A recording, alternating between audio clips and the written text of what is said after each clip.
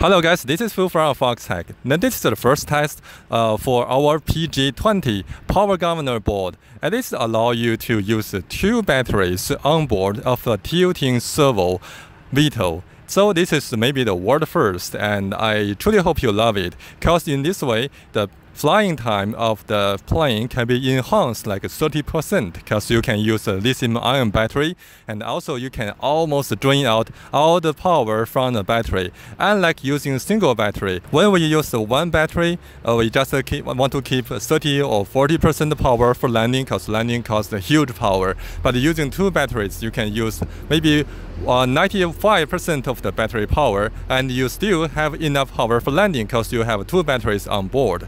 For this one, we use a Nimbus VTOL and use a 5,500 battery, lithium-ion battery on board, and one 2,200 milliamp battery, which is a Lipo Battery, very high discharge performance. And let's see, we have flown this one for around 15 minutes right now.